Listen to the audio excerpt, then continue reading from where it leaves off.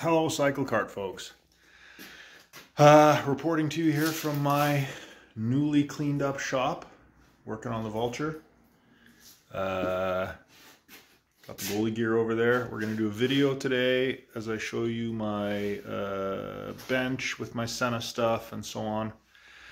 We're going to do a video today about how to create a scale plan for a Cyclekart build.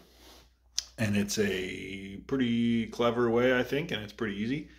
So I thought I would give you all a look into how to do it.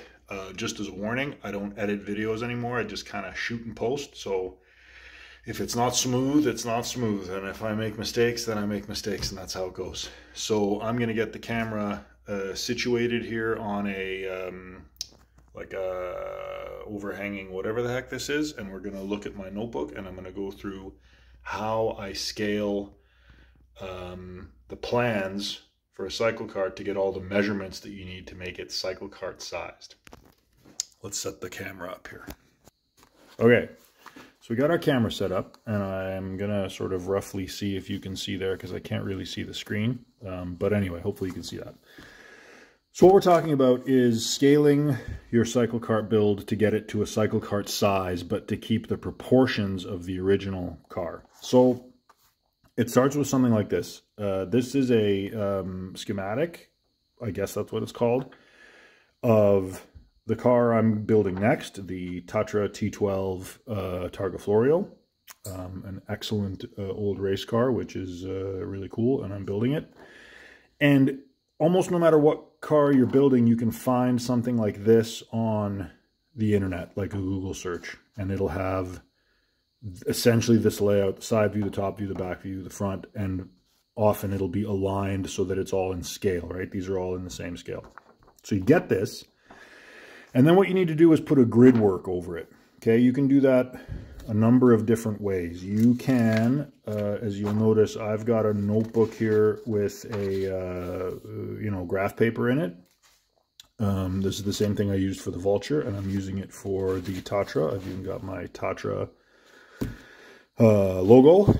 What you can do if you're low tech, and the Cyclekart is all about low tech, which is absolutely fine, you can take this, your picture, and put it underneath the paper. I don't know if you can see that on video, but you can see through it, and maybe you can trace it out then, and then you'll have your picture on the grid work, or you can tape the piece of paper to the grid. Or alternatively, you can take one of these, either rip it out of the book or just get a graph paper and put it in your computer printer and print this on top of this. You can do that too.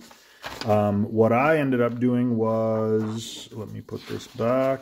What I ended up doing was this. I put it in Illustrator, Adobe Illustrator, and then I put a grid work over top of it. Okay, so you got your car with your grid squares on it, and this is what you need to get started on making the grid. Okay. So once you've got the car on, or your schematic on a grid, then you're probably wondering, okay, how do I get a scale for this? Like, what do I know about the real car, and how big was it, and so on and so forth. Turns out you don't really need to know a lot about the original car. You just need to know that you're going to be using your wheel as your sort of main point of knowledge, or like a how do I put this? Kind of like an anchor, I guess, for making the rest of the car the right size. So you'll notice the wheel on this drawing, I hope you can see what I'm pointing to. I can't really see my screen, so hopefully this works. The wheel is, the wheel rim obviously is right there, and it is 1, 2, 3, 4 squares wide, okay? And we know that the wheel rim on a Cyclekart is 17 inches. And therefore, you divide 17 by 4 because it's 4 squares wide. And what do you get? For all you math deficient folks out there, myself included, 4 1/4, 4.25. So that's our scale. So now on this page, Each square is 4¼ inches.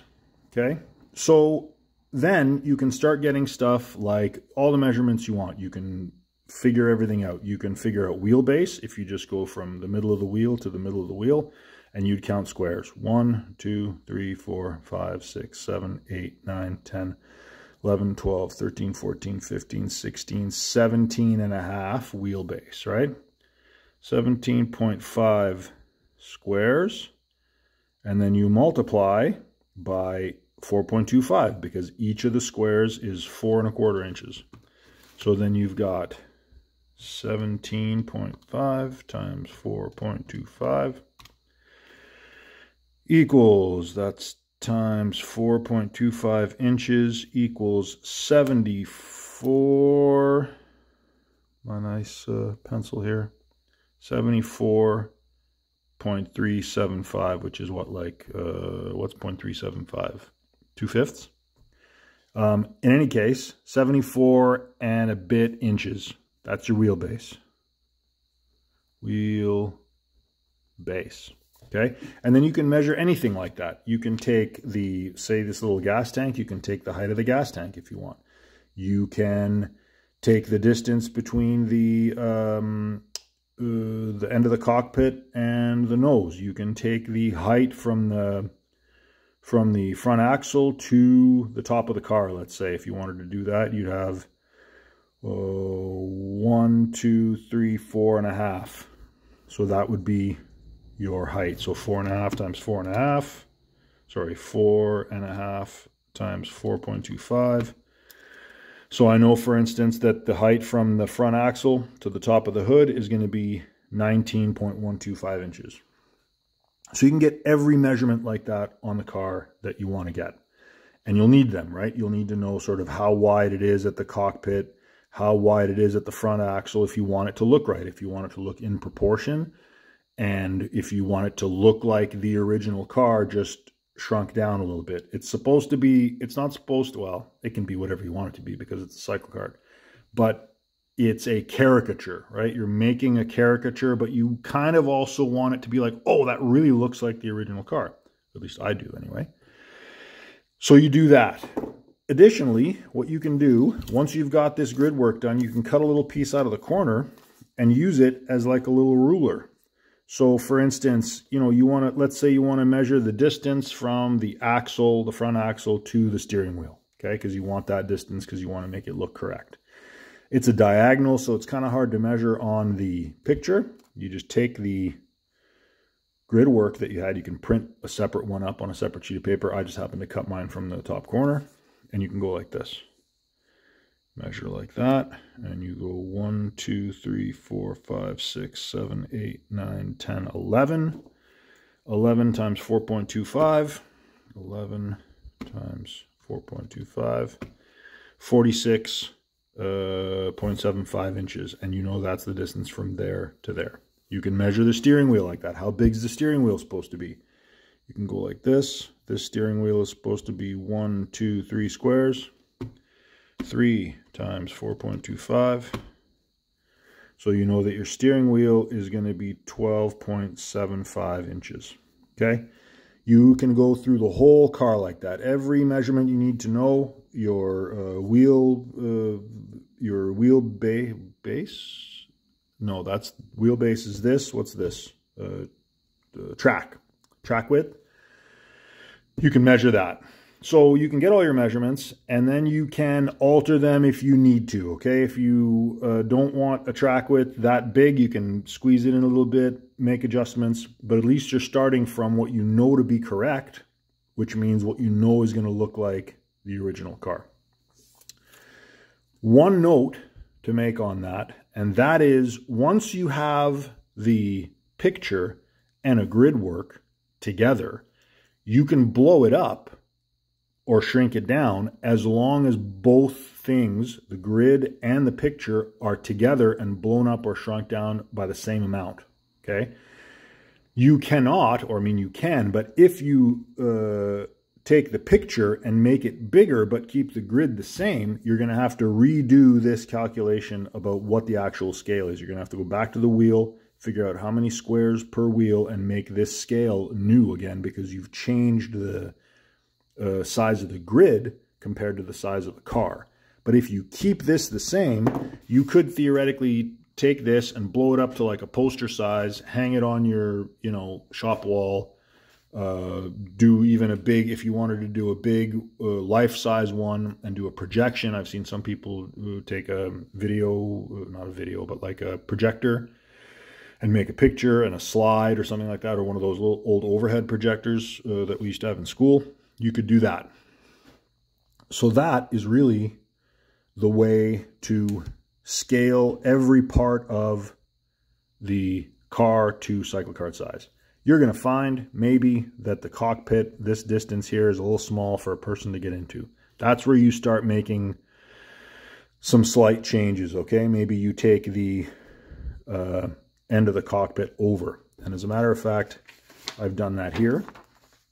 You can see that I've decided, okay, I'll sacrifice the proportion of the hood and make it, I decided to pull it over sort of by 2 squares to give myself a little more room to fit into the cockpit, right? I'm a big fellow. I don't want to be squeezed in there, as I learned from the Vulture. So you can make little modifications after that, and now you can make a new measurement. Okay, how long is my hood? Well, my hood is 1, 2, 3, 4, 5, 6, 7, 8, 9 squares before it begins to curve off. 9 times 4.25, 38.25 inches. So I know this whole distance is 38.25. I can draw it on there if I want.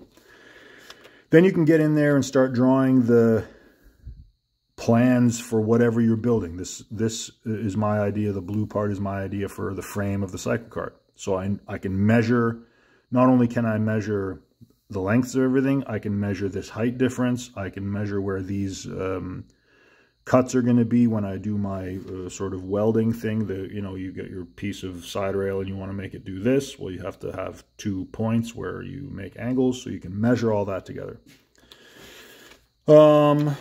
And then you can go from there. You can do hand drawings on your new grid work, like I did here. My first idea for a frame looked like this. And then I realized, well, maybe I'm not gonna do that. And then I did another one where the seat moves and that kind of thing. So you draw up all your ideas and they're all to scale.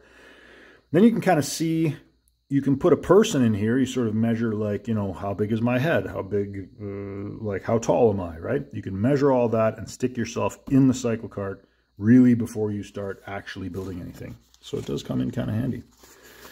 So that, my friends, is how you can fairly easily scale a Cyclekart. And that's that. That's how you do it. That's how I did the Vulture originally, and the Vulture's a little tight, I have to admit, but that's how I'm going to do the new Tatra T12. So good luck with your build, and feel free to leave a comment down here with questions or anything. I'm glad to answer them. Talk to you later. Bye.